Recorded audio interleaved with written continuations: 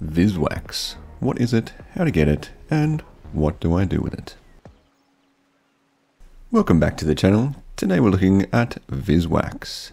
This rather expensive item is generated from the Rune Goldberg machine, which is located at the top of the Wizard Tower. Today we'll be looking at what it is, why you want to get it, and how you can get it.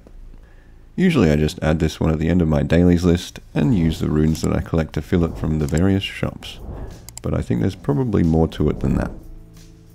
What is Vis Wax? Vis Wax is a sticky goo created from runes using the Rune Goldberg machine, a distraction and diversion. The machine can be used once each day with a maximum possible output of 100 Vis Wax.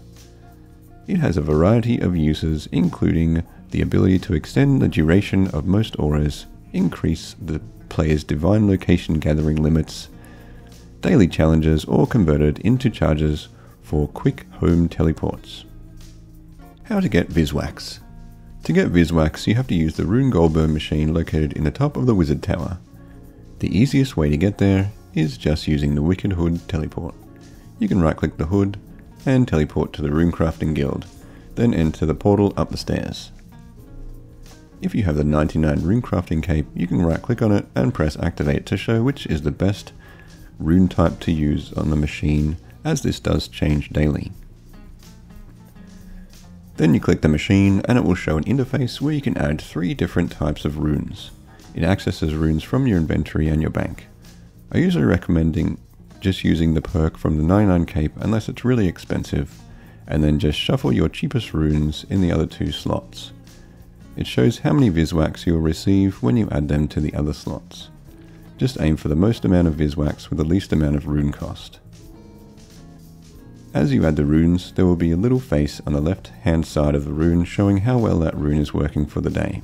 You want to aim for orange, or to get it perfect, the green happy face. You can move one rune into a different spot and it will change the face. For every combination tried, the required amount of runes of each of the 3 types selected will be increased by 0.5%, which resets daily. If you want to try the combinations before you head to the machine, you can also use the profit calculator on the wiki, which shows the rune cost versus the Vis Wax produced. Then you don't waste your tries on the machine. Before I head to the Goldberg machine, I usually head to Yanil Magic Shop as well to stock up on runes there. If you look on the official wiki page for the Rune Goldberg machine, there is actually a list of runes you should use for each date. I'd probably still use cheaper runes if they are something like lava or astral runes. I've never personally gotten 100 Vis Wax from the machine, but then I'd never really researched it before now. Usually I just use the cheapest runes that I can get on it, and I'm happy with about 60 to 80 Vis Wax for the lowest amount of time used. Uses of Vis Wax. To use Vis Wax, you can just click it to show the options. You can reset or extend an aura. This has to be done before the aura is activated in the first place. Reroll or extend a daily challenge. If you choose to extend, this usually doubles the items required on the daily challenge, and also the XP gained from it. You can reset a harmony pillar. I've never actually bothered with this one, but this does reset the pillars in Prifness, used for strength, attack, thieving, and also fishing. You can extend your divine location limit. You can actually increase the limit by 50 or 100%. So it allows you to collect that much more of the resources from the div locations, like the rocktail pools or any of the other divination created pools.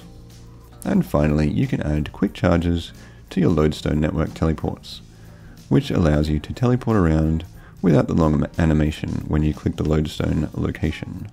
I usually keep mine at around 400 to 500 charges, and then I just sell the excess Vis Wax. Selling Vis Wax. At the time of this video, Vis Wax is selling for almost 18k each, so it is a fairly nice daily to do. If you get around 70 Vis Wax per day and just sell them, you can be looking at about 1.2 mil in Vis Wax just from selling, minus the rune costs, which is usually why I recommend just doing and using the cheaper runes where possible. Runes to avoid. On the wiki you can also see the current rune cost based on the GE prices for that rune.